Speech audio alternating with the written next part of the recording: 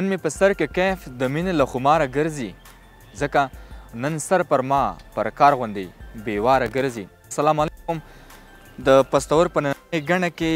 په حسن باندې خبرې کوو. هیله ده تاسو راته روغ جوړ او خوښ اوسیږئ. په رسمي او غیر رسمي ژوند کې به ښایي د ورځې په لسګونه ځلې د ښکلا ښکلې او ښکلي له کلماتو سره مخامخ کیږو او همدا ډول د حسن له نورو ډیرو کلماتو او لفظونو سره مخامخ کیږو چې هم یې مانیزو او هم یې ښکارندو پدیدو ته کاروو. خو که په موږ کې څوک دا تپوس کوي چې حسن څه دی، ښکلا څه ته ویلی کېږي، دغلته به د دغه سوال ځوابول ډېر ستونزمن کار دی ځکه چې نه ورته په مانیزه توګه کوم پیژند لرو او نه ورته په مادي توګه باندې. ښایي په افریقا کې چې کوم څه ته اخلاق ویلی کېږي په آسیایي ټولنه کې د بد اخلاقۍ یوه نښه واوسیږي. همدا شان هغه څه ته چې په اروپا کې اخلاق ویلی کېږي ښایي په آسیا یا نورو ټولنو کې بد اخلاقي وګڼلی شي. همدا شان هغه څه چې بهرنی وجود هم ولري ښایي د ښکلا پرتلنې له ټولنې تر ټولنې یا له سیمې تر سیمې توپیر پیدا کړي. یو افریقایي مین ته یې ښایي خپله توره محبوبه د نړۍ له نورو ټولو حسینو څخه ښکلې وبرېښېږي چې کیدای شي دغه توره محبوبه بیا د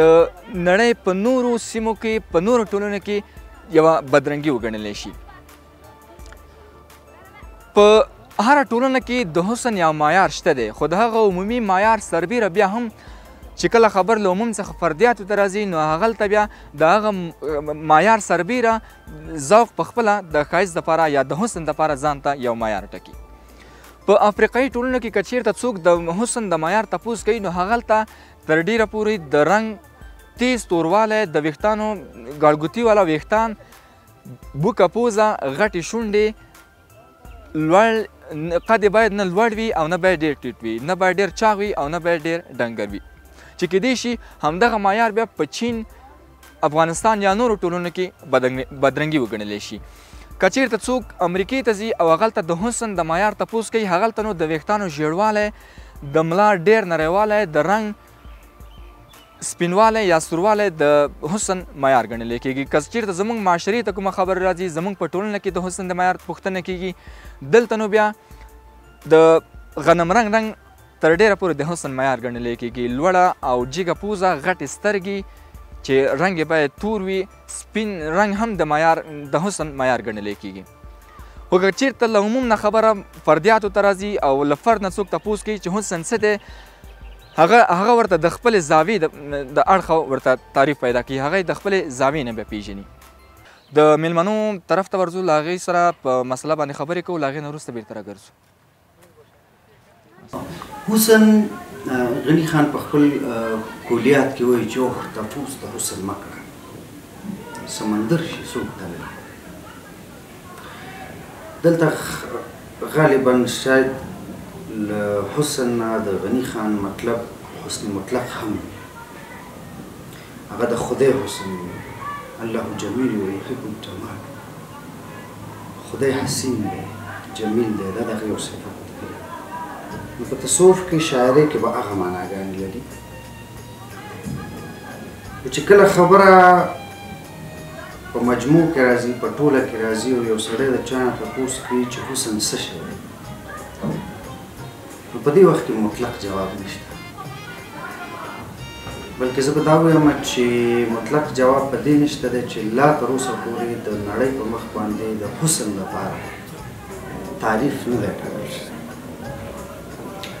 هېڅ داسې متفقه نظریه نشته ده چې هلته دې سړی وایي چې حسن یا دا یا دا یا دا.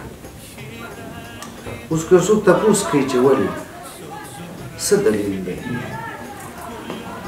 جواب دا دی چې هر هغه شی چې د هغې مخاطب د انسان ذوق وي، عقل وي، زما په اندرون کې چې کوم لاجک منطق ښودل شوی دا نه وي، مطلقیت چې موږ په دنیا کې لرو دا نه وي. کله چې خبره نسبي مسایلو ته ځي او د انسان ذوق ته خبره ځي نو دا ظاهره ده چې په ټوله دنیا کې چې موږ ګورو د انسانانو ذوقونه چې کوم دي سره مختلف. همدغه وجه ده چې شعر ته هم تعریف نه پیدا کېږي، همدغه وجه ده چې موسیقۍ ته هم تعریف نه پیدا کېږي. ولې؟ ځکه چې شعر او موسیقي هم بالکل د حسن په شان یو شی دی او بالکل هغه هم د انسان د ذوق پورې تړلی شیان دي نو د دې قضاوت کوونکی وجدان دی دې نه کیف اخیستونکی وجدان دی نو یو اتفاق نشته دی چې هغه د خلک وایي چې حسن دې ته یا دې ته یا دې ته یو وخت یو اروپایي محقق افریقا ته ځي په افریقا کې هغه ګوري چې عیسایان دي تورپوستي عیسایان هغې ګوري چې د مریم بیبي مجسمه یې سازه کړې له تورو تیږو یې سازه کړې هغه چې تپوس کوي ولې دوی وایي دا مو ښکلی سازه کړې هغوی ټول تورپوستي دي حسن هم ورته تور ښکاري ټول خلک تورپوستي دي څوک چې پکې ډېر تور دی هغه پکې ډېر حسن دی دغه شان برعکس په یورپ کې چې خلک دغه مجسمه جوړوي معمولا له سپینو کاڼو زموږ په دې ټولنه کې زموږ په دې معاشره کې غنمرنګې حسن ډېر زیات دی چون دلته خلک غنمرنګې دي دا معیار په انسان کې همداسې د ده په فطرت کې راغټېږي دا معیار راغټېږي په انسان کې پاللی کېږي او په دې کې د لاشعور او د ارث دخل هم شته دی حتی تر دې چې یو سیاح چین ته راځي په چین کې ګوري کتاب لیکي یونلیک لیکي بیرته چې یورپ ته ځي نو هلته وایي چې د چین خلک ډېر ښکلي دي سپین پوستي دي شفاف دي خو یو خو پکې ده چې سترګې یې تنګې دي او پوزه یې وړې دي بیا یو وخت یو چینایي ځي هلته هغه چې کله کتاب لیکي نو هغه وایي چې د یورپ خلک ډېر ښکلي دي سپین دي شفاف دي خو یو خوب پکې ده چې پوزې جګې دي او سترګې غټې اوس که د حسن خبره وای خو یو اطلاق به مونږ په یو څه شي کړی و چې دغه حسن شو یا حسن شو د چینایي چې کوم معیار و د دوی اول دې ته غور کول پکار دی د دوی چې کوم مشترکات و چې سپین پوستکی دا هغې د دواړو حسن ویلي کومې چې د مشترکاتو له دایرې نه وځي هغې د دوی د حسن په ځای بدرنګي وایي نو زموږ په معاشره کې چې بیا دی غنمرنګی حسن دا موږ ډېر یادوو لکه حمید بابا وایي چې پلار مې د غنمو دانې وویست له جنته پلار مې د غنمو دانې وویست له جنته زه لا تمدار د غنمرنګو د وفا یم نو د حسن دپاره داسې یو تعریف نه پیدا کېږي چې هغه دې یو سړی وایي چې حسن داسې دی یو جنۍ دې داسې وي چې سترګې دې غټې وي یا یو هلک دې داسې وي چې سترګې دې غټې وي پوزه دې داسې وي دا یو نسبي شی بیا هم دی یو سړي ته هغه غټې سترګې تر هغه نورو چې هغه وړي دي هغه ته هغه خوند ورکوي هغه ته هغه خوند ورکوي نو که سړی مشخص سوال کوي چې حسن څه موږ وایو چې حسن ذوق پورې یو تړلی شی دی او دې دپاره تعریف نو ښکلا خو یو داسې پدیده ده چې د دې دپاره که موږ ووایو یو مشخص تعریف ورته پیدا کړو تر اوسه چا نه دی کړی همداراز لکه څنګه چې الله تعالی انسانان متفاوت پیدا کړي دي همدا رقم د انسانانو ذوقونه او سلیقې متفاوت دي هر چاته چې کوم شی خوب په نظر ولګي ښه ورته ښکاره شي هغه د هغه دپاره ښکلی دی یعنې عربانو د ښکلا دپاره یو عجیب تعریف پیدا کړی دی هغوی وایي ښکلا یدرکو ولا یوصفو ښکلا هغه شی دی چې درک کېږي ولې توصیف او تعریف یې څوک نشي کوی دې دپاره یعنې داسې دی ساینسي موضوعاتو غوندې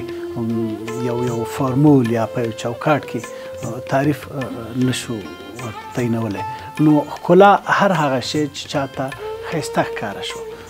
دته ښکلی دی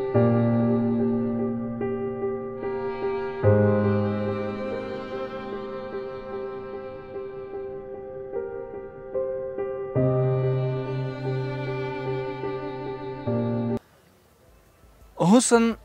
د حسن پیژندونکو له لوري په جلا جلا برخو باندې ویشل شوی دی چې په عموم کې په دوو کټګریو باندې ویشلی دی چې یو ته د نیچر یا د طبیعت حسن ویلی کېږي او بل ته انساني حسن ویلی کېږي په انساني حسن کې لکه څنګه چې موږ په مخکې خبرو کې ذکر وکړ چې له ټولنې تر ټولنې بیا په ټولنه کې له فرد نه تر فرد پورې توپیر پیدا کوي چې هغلته مو په ټولنه کې هم د حسن په معیار باندې خبرې وکړې چې په افریقا کې څنګه معیار لري او په اروپا کې یا په نورو ټولنو کې څنګه معیار پیدا کوي خو که کله خبره فردیاتو ته راځي او له یو فرد نه څوک تپوس کوي چې حسن څه دی هغه د خپلې زاویې نه تا ته درپېژني که چېرته هغه څه ته هغه شخص ته هغه یو شی حسن ښکاره شي د یو بل چې له زاویې نه هغه ته وکتلی شي کیدای شي هغه کس هم دغه حسن د حسن په ځای باندې بدرنګي وګڼي. د نیچر په طبیعت کې چې موږ کله خبرې کوو په هغوی کې داسې مناظر وي چې تر ډیره پورې ټولمنلي وي. د ګلاب ګل یا هر ډول ګل تر ډیره پورې ټولمنلې ښکلا له ټول یې ښکلی بولي. ټول دا خوښوي چې ماښام دې د سمندر تر غاړې ناست وي او اسماني سور رنګ دې ورته په اوبو کې ولمبېږي. خو که چېرته په دې باندې بیا موږ په فرد باندې خبرې کوو، فردیاتو ته راځي، دلته نو به د هر چا د ذوق مطابق سره د نیچر په حسن کې هم خبرې کیدای شي. یو کس چې د سمندر تر غاړې ناست دی او د سمندر له مستو څپو نه خوند اخلي، کیدای شي یو بل شخص هغه ماحول د حسن پر ځای بدرنګي وګڼي او هغلته یې زړه تنګ شي او هغه ځای پرېږدي. همداشان هغه کسان چې د اوبو له آبشارو څخه، د کوچیانو د شپېلۍ له اوازونو څخه، د رمو له پیونو څخه یا له نورو بلا ډېرو مناظرو څخه خوند اخلي، کیدای شي داسې اشخاص هم واوسېږي چې په هغوی ځایونو کې دوی ته بدرنګي ودرېږي او دوی د بدرنګۍ احساس وکړي. د انساني حسن په باره کې خوشحال بابا د خپل تعبیر له مخې په څو الفاظو کې وایي چې د جهان پر مخ به نه وي هسې تا غوندې دلبره، عنبربویه پریرویه زلف ماره شهسواره، خوش رفتاره بادنوشه، خوش رفتاره بادنوشه می فروشه کسب پوش. که د خوشحال له زاویې نه د خوشحال معشوقۍ ته وکتلی شي نو خوشحال وایي چې د جهان پر مخ به نه وي هسې تا غوندې دلبره. دی وایي چې زما معشوقه دومره حسینه ده چې د جهان پر مخ بل داسې ښایست یا بل داسې حسن نشته دی، یا کوي هم په ډېر ندرت سره به وموندلی شي. خو که چېرته د خوشحال معشوقۍ ته له بل اړخه وکتلی شي، د بل چا د بل شخص له زاویې نه هغې ته وکتلی شي، کیدای شي هغه د بدرنګۍ یوه بیلګه وګڼي. ځو د مېلمنو طرف ته بیا هم په دې مسله باندې له هغوی سره خبرې کوو، له هغې نه وروسته بېرته راګرځو. حمزه بابا په خپل کتاب ژوند کې او په انساني انا او پوهه کې په دې مسله باندې بحث کړی دی چې یو انساني حسن دی، یو د نیچر د طبیعت حسن. د نیچر پورې انسانان ټول تړلي دي. ظاهره ده تاسو د منظر خبره وکړئ، یو سړی به د یو منظر نه خوند اخلي، د سمندر د یوې چپې نه، خو په همدغې کې هم ممکن د یو سړي د سمندر د چپو په غاړه زړه تنګ شي او هغه ماحول د حسن په ځای بدرنګي وکړي. نو راځم اصلي خبرې دا چې طبیعي حسن ښه دی که مصنوعي حسن ښه دی، دا چې د انسان حسن څه دی او د نیچر حسن څه دی، دا کاملا بل بحث دی. موږ دلته یو بله دروازه پرانیزو، یو بل ځای ته ننوځو. علامه اقبال په دې اړه وایي چې گرچه بے ذوق نہیں ہے فطرت جو اس سے نہ ہو سکا وہ تو کا. ته دوه خبرې کېږي په دې شکل ترجمه یې وکړئ که څه هم دا فطرت چې دی، دا طبیعت چې دی، دا نیچر چې دی، دا بدرنګه نه دی، بې ذوقه نه دی. هر څیز داسې پیدا کړي دي که انسان د ذوق و شوق په نظر مخ ور واړوي نو په میلیونونه رنګونه دي خوند یې کوي. اقبال بیا هم وایي چې که څه هم دا طبیعت بې ذوقه نه دی جو اس سے نہ ہو سکا وہ تو کا. کوم شی چې په هغه کې نشته یا هغه ستا د ذوق مطابق نه دي، هغه ته خپل د ذوق مطابق ځان اساسي. نو دلته د مصنوعي د طبیعي ښکلا او د انساني او د نیچر د ښکلا بحث ته موږ ودرېږو. دغه خبره هم به ذات خود کې غلطه ده چې که موږ ووایو چې ګلان بلکل ګلونه ګل یو شی دی، سبزه ده. د انسان دا طبیعت داسې دی چې دا له دې بهرني طبیعت سره بلکل تړلی طبیعت دی. باران کېږي زموږ فیلینګ موډ بل قسم دی، په چکر ځو زموږ موډ بل قسم دی، سمندر غاړې ته ځو زموږ موډ بل قسم دی. همداسې په زرګونه مثالونه موجود. نو اثر خو به بلکل کوي. هره شیبه د ژوند، هر آواز، هر رنګ، هر ذایقه دا د انسان په ذات باندې، د ده په وجود باندې، د ده په وجدان باندې، د ده په فکر باندې خامخا اثر کوي. خو په دغه ځای کې هم مطلقیات نشته. یو سړی به د غر منظر خوښوي، بل سمندر خوښوي. تاسو وګورئ په یورپ کې معمولا خلک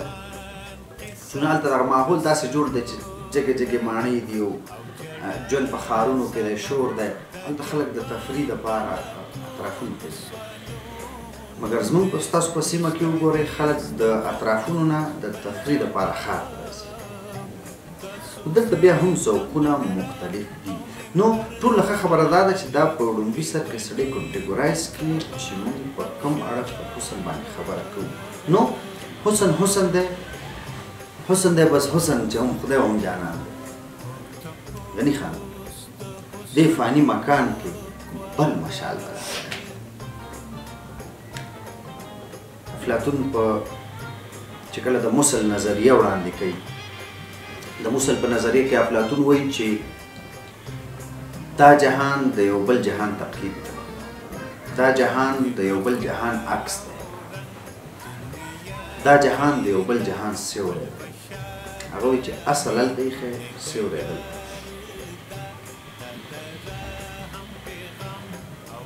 بیا هلته هغه سره ډېر زیات اختلافات وشو چې زموږ نه موضوع نه وځي نو غني خان څه وایي چې حسن دی بس حسن چې هم خدای او هم جانان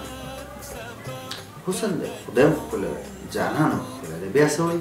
چې دې فاني مکان کې دې فاني مکان کې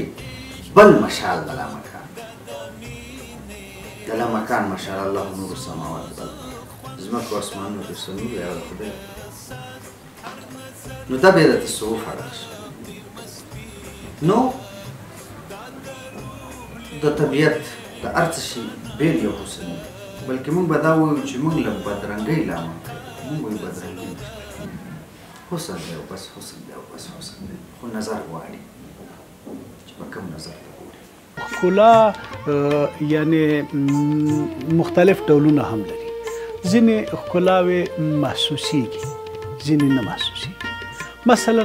ښکلا یوازې تر جنسي غریزې هم محدوده نه ده که موږ وایو یوازې جنسي غریزې پورې محدوده ښکلا ده هغه چې د چا په نظر نه بلکې ښکلا مثلا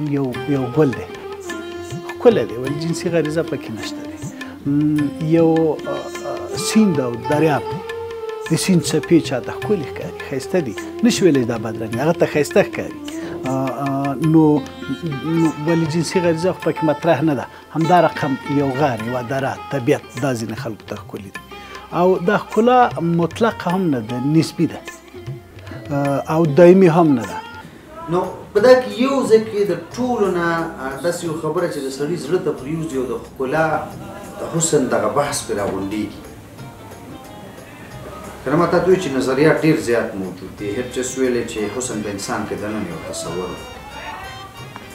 او ډیر کله داسې کېږي چې هغه دننه تصور سره چې ته د چا مخ سره د ښکلا هغه اندرون کې چې ستا کومه خاکه پرته ده چې د چا مخ سره متحده شو هغه تاته ښکلی چې کوم یې خوښ شي او ښکلی مخ دی دا یو اړخ شو صحیح شو زه به په خپل کتاب کې چې کېدای شي دغه خاکه رنګ واخلي او د وخت په تېرېدو سره هغه حسن درته بیا هم حسن پاتې شي نو مطلق یو د خدای ذات هر څه نسبي دي رازو د افلاطون خبرې یا لکه هټس بل ځای کې وایي چې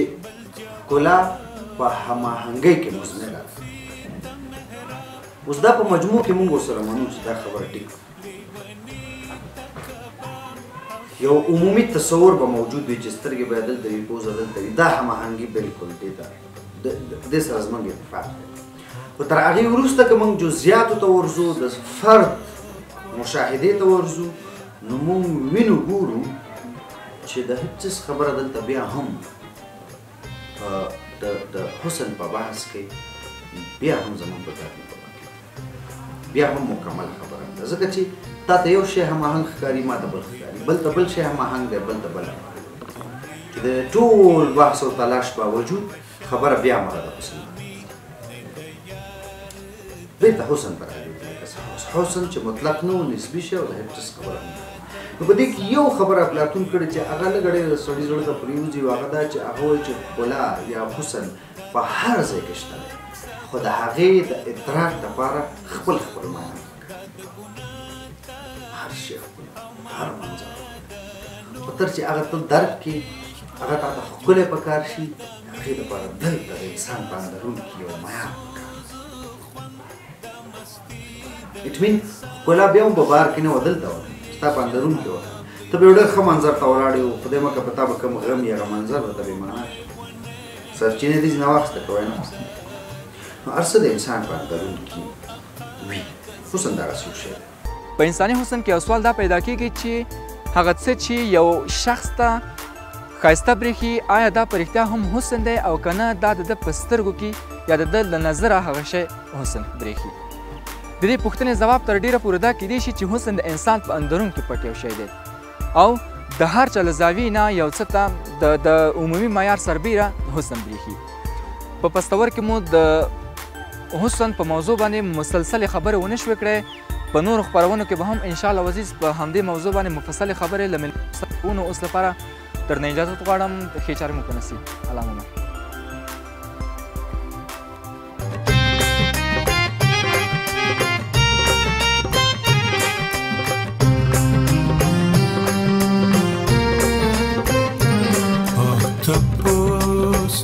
حسن مکوار سمندر شي څوک تللی څوک سپوږمۍ شي رانیولی څوک زهره شي ښکلولی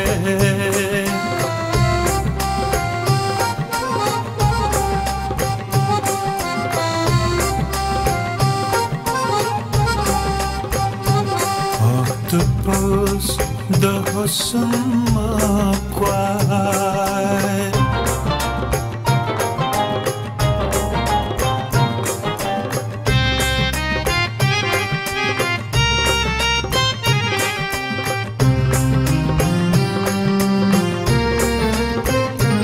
حسن پلار د مینې او مور د عشق پکې پټ دی ټول سپینو تور د عشق د خیال نظر همزور د عشق پسرو شونډو بلی ښکلی اور د عشق د بابا د سر او سرور دی دا تعبیر د جلال او نور